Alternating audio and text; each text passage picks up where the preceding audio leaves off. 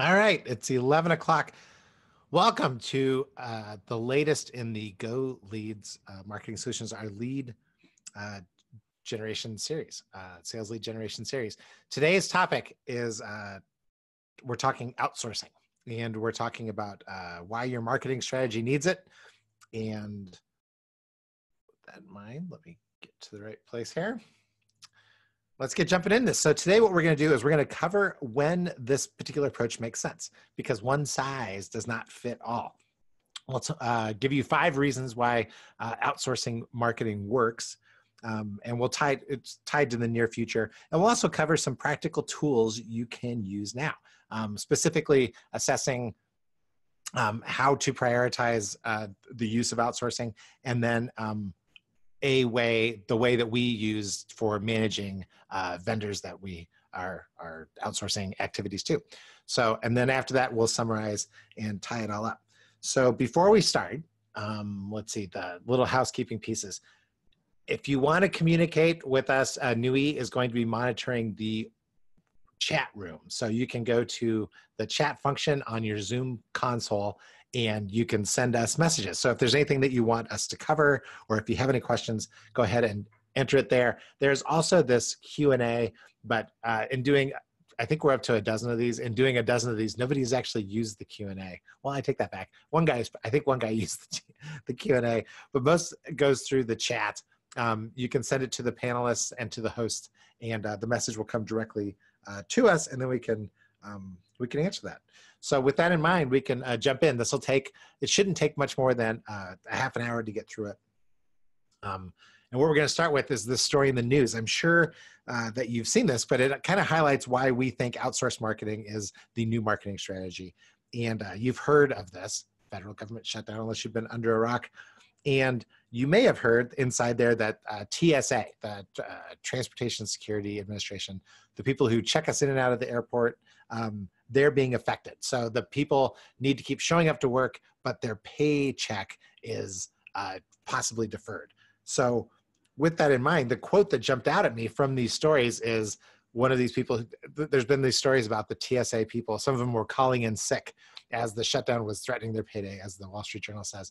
But they said some of their friends who are also furloughed are filling in the income gap by delivering food for Uber Eats. So isn't it an interesting world where our reliance on one particular way to make money in the economy is not there, right? So there's Uber, there's obviously Upwork. If you've used Upwork for finding freelancers and outsource work, Fiverr, Freelancer, there's Guru, there's Gig Grabbers, People Per Hour. The point is that these marketplaces and the internet has made it a lot easier for us to find each other, right? So if somebody has a skill that we're after and they're clever, they can post it and then we can go find it, or we can post our need and somebody can come find it. And through these networks, we can take advantage of it. So it may just be registering on, as easy as registering on Uber, right? Just, there's always, every time I log in, I think it says, do you want to be a driver? To finding gigs on Upwork, which is maybe a little more involved. The people are out there and we should be able to take advantage of them.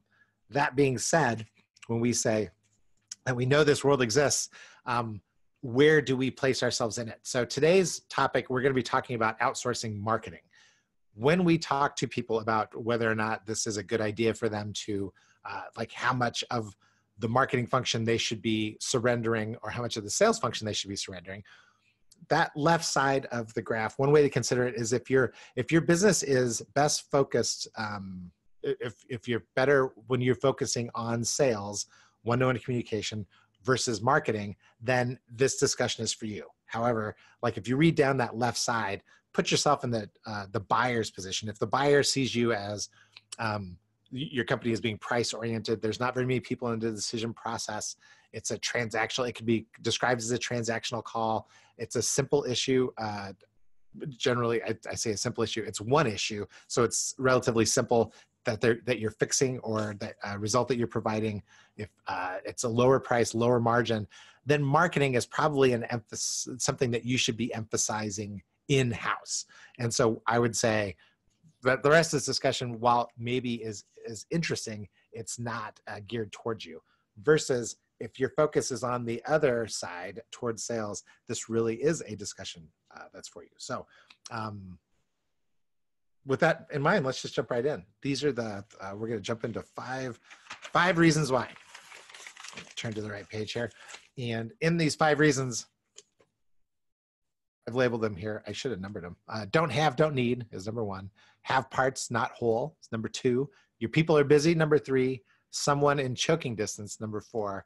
Talk about having somebody close enough to choke. And then transparency. We'll kind of end with that. So with that in mind, let's jump into reason number 1. If you don't have a marketing staff and you don't need marketing to focus on, then outsourcing is something that we think that you should be getting good at going forward. And in mind, the first people I think of when I think of this, if we're on this side of if you fall on this side of the grid, is that it's attorneys, right? Engineers, architects, anybody in professional services. If you're referral driven, and referrals drive 100% of your business, and you think to yourself, I haven't really even needed marketing. I've kind of hung my shingle out and I work on that particular, I work well without any broadcast marketing or trying to gin up any interest. Manufacturers, right, really good at building product. Wholesalers really good at taking manufacturers' products and starting to push them out. If you have a high sales focus, then if you add that managing your outsourcing skill, and you can add that to what you offer going forward, that is one of the main reasons for doing this, because it lets you do things like, one of the issues that we bump into with people who rely on referrals is it's unpredictable business, right? So without adding any headcount, it's a way for you to build pipeline, to build your pipeline up for the times that you actually do need it. Or if you, especially if you are referral based, upgrading your client base is sometimes tough to do because your referrals tend to know more people who look just like them. So outsourcing the marketing function allows you to maybe prospect inside of another client base while you focus on the core piece of your business. And there's what ends up happening is that marketing can help you get into places where you have a little bit more power, because there is power in distance. The closer you are to your market, the more people know about you, right? It's like going home over the holidays. When you go home over the holidays, you instantly become whoever you were, right? So my mom is ready to do my laundry. You know, I'm an old man. I don't, I can take care of myself, but instantly when we go in there, we kind of form these old roles. The more distance we have, the more people don't have a preconceived idea of who we are and what we do. There's power in that because we are able to build it up over time. So for those reasons, we say that if you don't have marketing in-house, getting good at the outsourcing marketing is reason 1 of the 5 reasons. Reason 2 is because it's a little bit different, because we're saying you actually have the people. You have people, and you have people with strong skills, strong marketing skills, but there's nobody on staff with all of the skills. So when we think about that, it seems obvious, right? So when you have people who are really good at particular things, the more that they can focus on that. And then if they can add the skill of managing people who are good at the other pieces and do it on an outsourced basis, so not doing it where you're sitting next to them every day, but being able to let a freelancer work along the lines that towards the outcomes that you are trying to push them towards, that works. So to do that, you have to start with the vision of the future, right? You have to know where it is that the organization is going. And then there is a skills assessment that needs to happen at the time. So I use this parable. The reason I put the elephant up there, right, is because if you've heard the parable of the elephant and the blind and the blind scientist, it's that depending on where they bump into the elephant, that's what they think the elephant is, right? So the guy that touches the sharp tusk, he thinks it's a spear. The person who grabs the tail thinks it's a rope. In many ways, when you have marketing staff and they are really good at something, that is the way they see it. They don't get the holistic view. So by outsourcing and by getting good at outsourcing in particular, not necessarily just adding outsourcing, but having a strategy for using outsourcing, it's a way to get everybody to get the bigger picture. So you will you'll write your future organization, you list the skills you need, you fill in what you have currently, you'll be training for some, and then you'll be outsourcing others. So the key is to do the whole thing on purpose, look deliberately versus just whenever somebody shows up with a particular skill saying, hey, is this something that we're looking for? So that's number 2 for the reasons why we think marketing is the new, or outsourcing marketing is the new strategy going forward. Number 3 on the list, you have the skills, right? Your people, not only do you have people with all the skills, but you have, you cover them all. The other reason that you would be looking at getting good at outsourcing is because you just need them to prioritize. You probably bumped into this graphic in some way, shape, or form over the years. And it's simply like measuring impact and priority. So if we think about where it is that we want our people to focus, if we have people that are skilled and they're extremely busy, we would love for them to prioritize, right? The things that are high priority, high impact. So if they're working in this world, this is the best place for our in-house people. The place where we can get more from our in-house people is if we can outsource some of these activities. So I think of like something that's high impact, but a low priority is really something like prospecting. I was talking about the professional services people up front. You can use marketing to help you prospect because long-term you'd like to get into a new market, but day by day, the biggest priority, the biggest impact stuff is the business that you can close today versus the business that you can close in the future. On the other end, right, is something, how about something with low impact, but a high priority? I think of things like reporting, right? That's, you may have people in-house that are good at that, but is that the thing that they should be focused on right now? It's great long-term to have accurate reports that you can rely on that are good for you. And it's a high priority, right? Especially if you're making decisions.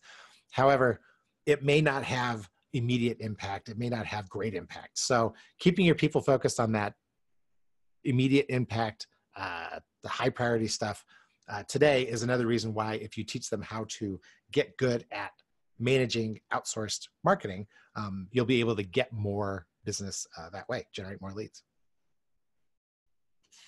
How about this? Reason number 4 is sometimes you need to yell at someone because the office is the office, right? Every one of us works inside of organizations, and inside of our organization, that organization has particular things going on inside of it, which makes it hard. And especially if you think back to some of those low priority, high impact, or high impact, right? The things that I said that you should outsource in the previous slide, when you look at some of those things, they can cause a lot of friction inside of your organization. So I make jokes about it, but offices can be like families, right? So outsourcing removes some of the pressure inside the organization, allows you to place some of that pressure on people outside the organization. So again, take that low priority, high impact tasks, having somebody outside to put the squeeze on makes life easy for everybody inside. And right now it's easier going forward. It's just even going to be even easier than ever to find people that are able to help, from freelance individuals to entire organizations to people who have designed software that can help handle some of these particular tasks too. So that would be reason number 4 on here. And number 5 is finally, sometimes you need the views of a person or an organization that isn't breathing your exhaust.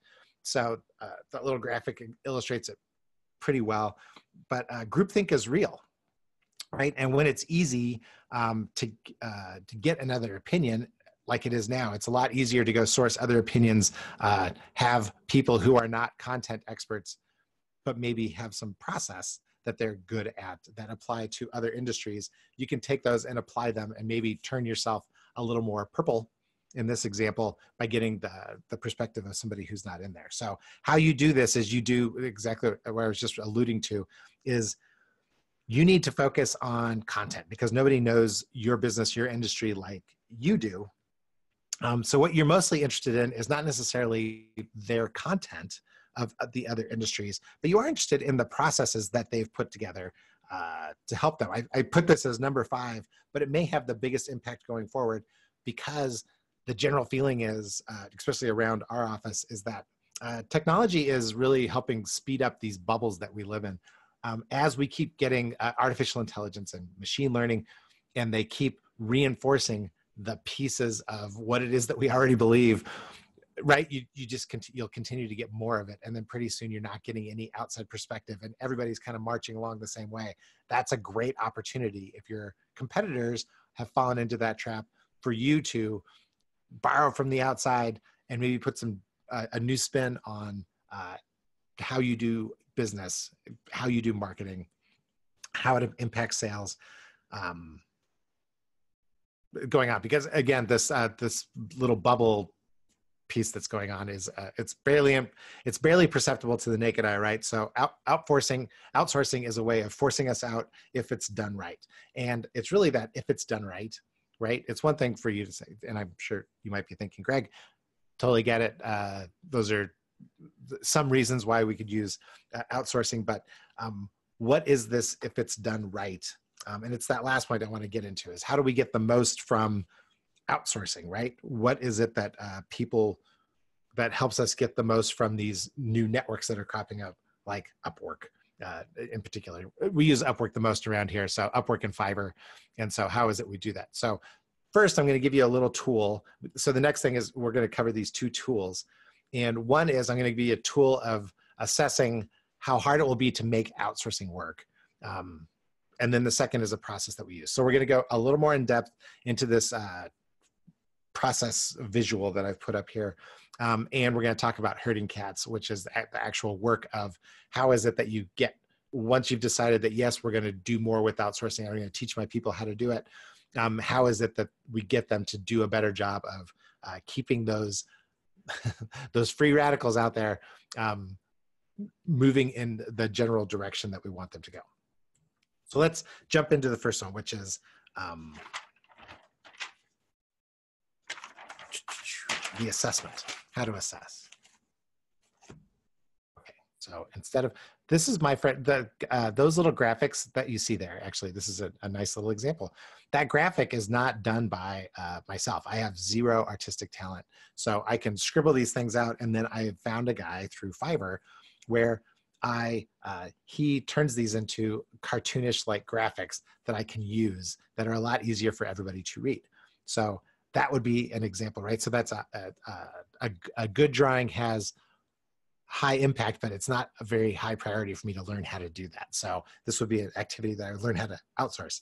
So let's put these contrasting features to use here, and we're going to score our company on each one of these. So if we run down underneath, right, the way the graphic works is the focus is high on the left, right?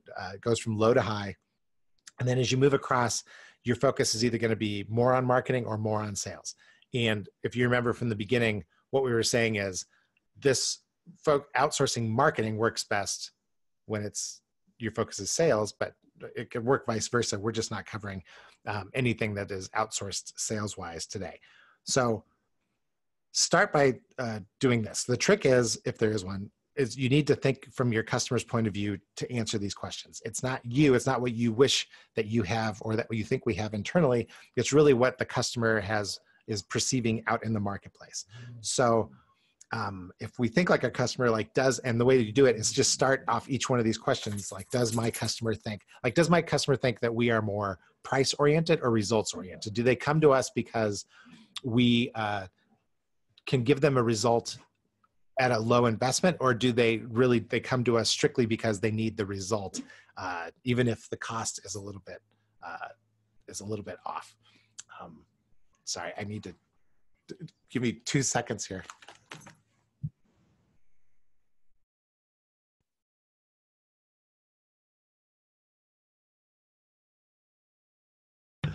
I apologize. I don't know if you're just about to hear a dog burst is what was going to happen there. Okay, so as you're scoring yourself, the way you score it is you give yourself a score of 1 to 10. So on a score of 1 to 10, where do I fall along there? Very rarely are people going to score ones all the way down the left, but there's 6 questions. And in those 6 questions is, the lowest score you can get is 6 points. And that would be, you're really, probably a marketing driven organization, and you need to get that skill perfected in-house. Think of Amazon is fits over on that side, right? They're very price driven. There's when people are making decisions, there's very few people in the decision process. It's usually just me. I can do everything. I only need one visit to get it done. I'm usually only after them for one issue. I am focused on one. I think they can give me low price, and I generally buy low price things through there. I'm not spending thousands of dollars on Amazon for a single transaction, and they probably operate on lower margins, right? So they've got a different focus than on the other side. Let's say like a consultant you're hiring them because they're much more results oriented. The decision process may involve multiple people because the decision multiple parts of the company. From a customer point of view, we're going to have to do this over multiple calls because I'm not going to make any decisions like this today, or the committee's not going to make any decisions like this right now. Since there's multiple issues, it's a little more complicated, right? So this gets labeled into complex sales. The investments tend to be larger, but the margins tend to be larger too. So there's no right or wrong on either one of these, but if McKinsey's more on the right, Amazon's more on the left, they're both good businesses. They both do really well. So you can score yourself. And the way to read those scores is if you're 40 to 60, scoring more towards the sales side, there's probably not much question. I don't have, it shouldn't be hard to convince you, you need to get good at outsourcing marketing functions to help the sales process. If you're under 20, you need to keep that marketing function in-house. And at the most, you're probably filling in gaps as you, or you're investing more in training as you're trying to upgrade your in-house talent. Now, the middle is where things get interesting, right? Because if you're in the middle where a lot of people fall, it's nuanced. And so when we take a look at that mushy middle, you need to be able to make a case either way. So what I usually do is we'll take these 6 and we'll say, if you had to rank these from 1 to 6, how would you rank them as to the importance to your business? Which ones of these stick out more than the other? And it's really the score of those higher ranked 1 or 2 items. That is your lean. Should be the indicator as to whether or not it's you're building marketing skills in-house or if you're trying to outsource them going this. So after this, we're going to send it to you, but scoring yourself, scoring your organization is really the homework assignment to get started on there. And then when it comes to managing vendors, right, this is the bigger trick. Is it really is a trick to get the most out of vendors. And usually what happens is I see people looking for skills first, right? We go out and we say, I need a graphic artist, or the skills come to you. A graphic artist comes and says, hey, do you need a logo redesign? And up until that moment, it was like, is that on our list? It might be on our list. They presented some interesting ideas. Maybe we should take a look at that. That's not what we're talking about right here. What we want to start with in order to use outsourced marketing as a strategy is you need to start with outcomes first. What will the end look like, right? Begin with the end in mind, to use Mr. Covey's attributed famous saying. And the way to do that is once we have those outcomes, like this is what it will look like at the end. This is what success would look like if we tripped over it. Come up with 3 versions of that. One being the best possible outcome, which is generally pretty easy for us to come up with. This is what I think will happen if we had this skill, or if we were doing these tasks, operating under these tactics. And then right below that is what's a workable outcome. I'm not happy with it, but at the same time, it's at least doing something, and something's better than nothing. And this is where I think the real value comes from, is drawing up before you get started. What is that minimum acceptable standard? What is the lowest part of the low? So the example I think of is like, I've worked in a lot of sales organizations, and before you hire and fall in love with and get to know your sales reps, kids and family and wife and, all these connections that we make with people at work, even if they're not great at their jobs.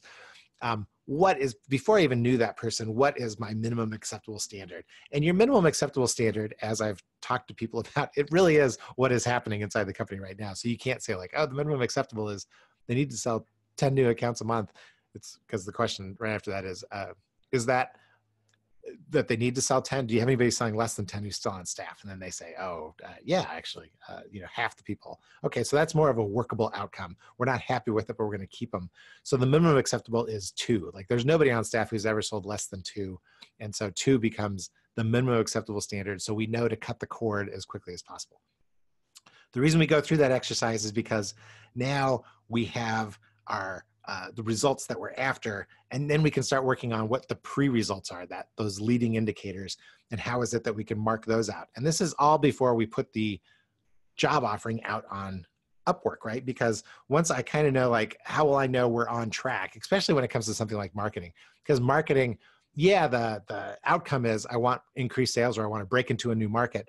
But what are the leading indicators? Because these things may take, especially if you sell a high margin product, that with a long sales cycle and it's a complex sales cycle, it may take 1.5 years, right? We worked with a pharmaceutical consultancy, and theirs was upwards of 3 years is what the sales cycle was based on how long it took for these drugs to go to market.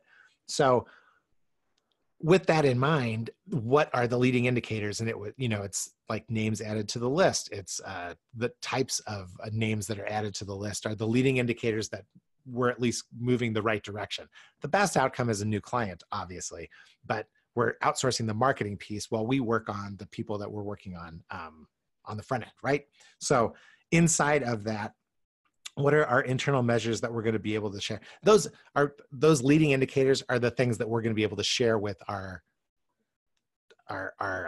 people. We're going to be able to say, this is where we think it's the best possible indicator that we're doing great. Here's what is livable. If we can at least do this, we'd be happy. And then if we're anywhere below this line, we need to kind of end this and reevaluate, maybe do something different.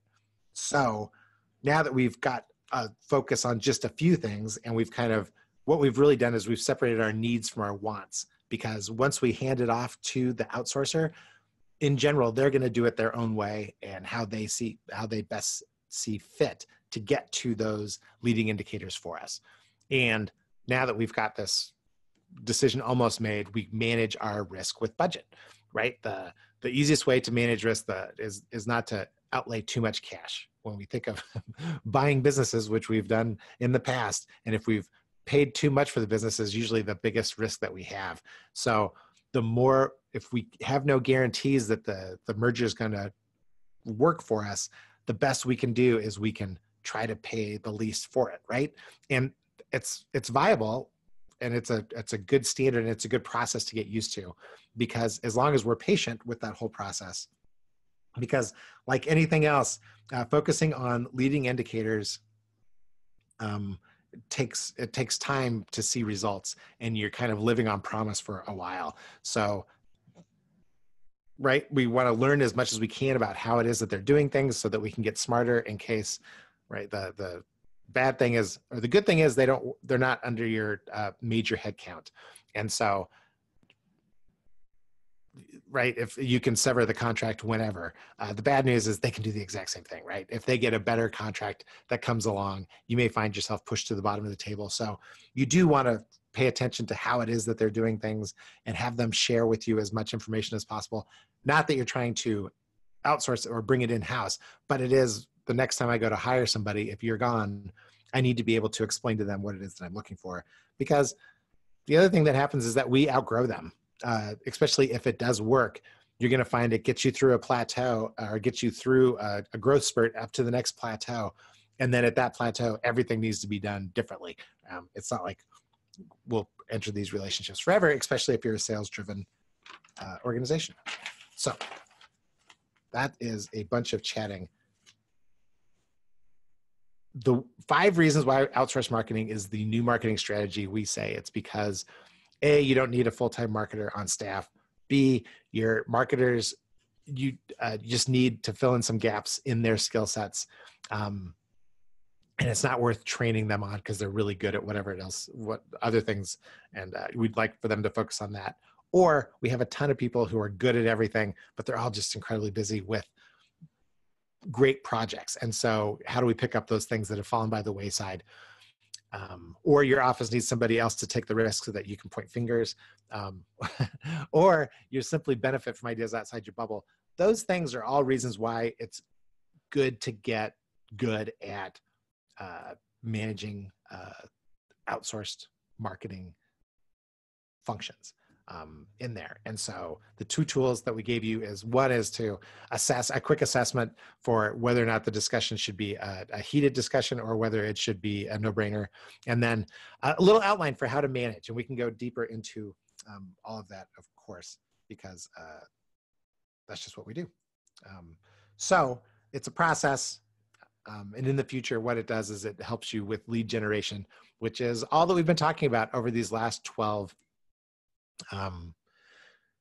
webinars. And if you've attended all 12 of them, you're amazing. And if you've picked them here and there as they've appealed to you, if you did get in touch, if you did go through all of them, there is a theme that is developing inside of all of them. And that's how we've built our own outsource functions. So the takeaways that we like to give you are these, right? The Human Beings Guide to Business Growth is a book, an ebook that we'll give you, and it gives you ideas on growth and talks about ways to get everybody on board so that you can, at least if you're an organization under 250 employees, it helps everybody kind of get on the same page. The Perfect Growth Formula is really designed for marketers and sales teams to talk to each other. It just gives a framework so that everybody can communicate and stay on the same page, because oftentimes those definitions are where everything falls apart. Plus, it does come up with its own assessment. And then LeadGen Compass, guess what? On top of behind the scenes on all this is that's what we've built, is we've built our own little outsourced solution, because we can help with a lot of these tasks. We can't do everything, but we do a lot of things very well. And especially if you are focused on, if your focus is better on sales and you have maybe a small marketing staff, augmenting us gives you generally a different point of view, and we'd love to tell you about it because we've been generating some nice results, and enough results that it's a going concern. We messed around with whether or not we should do it last year, and now we're moving forward with it this year. So if you need to, contact us. If you have questions, let's see. Sometimes I roll right through that, don't I, Nui? Nui always tells me, slow down. If you have questions, I'm not going to log off if you have a question just yet. But if you have other questions, GoLeads.com. My name is Greg Chambers. I work with GoLeads. LeadGen Compass is where I spend most of my time. You can reach us at 402-334-1824 and email us info@goleads.com. And if you have any questions about outsourcing, you want to see like any of how we set up our Upwork contracts, I can walk you through successes that we've had in Upwork, as well as challenges that we've had and where some of these lessons have come from. But anyway, if it's marketing and sales related, you can contact us anytime, and we'd love to talk. Hopefully this has been less than a half hour. Nope, I'm at 33 minutes. So thank you. I don't see any questions, and we will be in touch. You will be getting a survey in the next bit. We're going to talk about the next group of webinars that we're going to do, and we're going to get your input on that so that we aren't flying blind on what to do. Have a good Friday and a good weekend, and Happy New Year. Thank you.